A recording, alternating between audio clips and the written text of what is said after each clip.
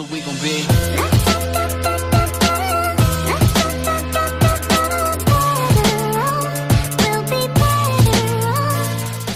Hey guys, welcome back to the Aquatic Man channel, and this Sunday we are going to be discussing a kind of thing that I usually don't like to discuss, and it's kind of like in the category of diseases.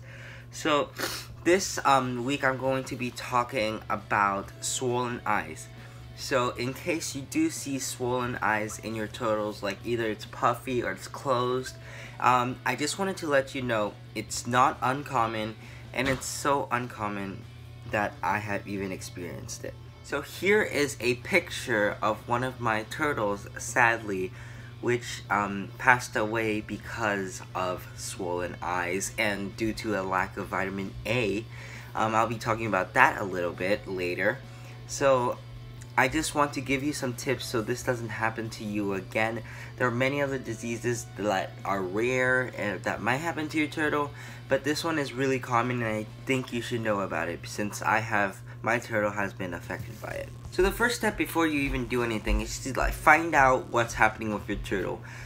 Is one of his eyes closed or both of his eyes closed? So if only one of the eyes is closed, then it's probably most likely due to an injury that is self-reflective. They have long nails, like they could scrape or poke themselves. So they're gonna get better from that. Just let it wait it out. Just let them be themselves. But if both of their eyes are like swollen, then you might need to look into some health-related problems. So there are a few reasons why your turtles may have swollen eyes or can't open their eyes. The first thing I would recommend you to do is just to observe them for a couple of hours. If they still don't get better, if they keep rubbing their eyes like this and they can't see anything when you give them food, then what I would advise you to do is to check the water quality, look at the filter, see if the filter is clogged, probably change out the water, and a second reason that this might happen is because of a vitamin A deficiency. So this is what my turtle had.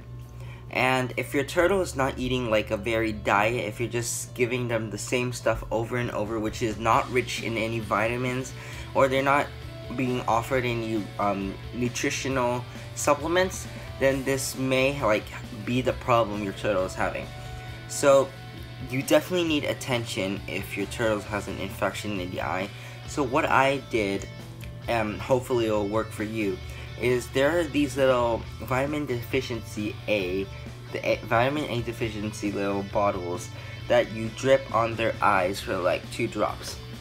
So I'm gonna put a link in the description along with every other solution I could think of on how to solve vitamin A deficiency. So there also could be bloody eyes, they could be eye infections.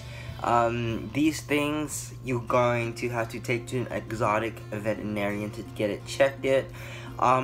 So that's basically the basics of it.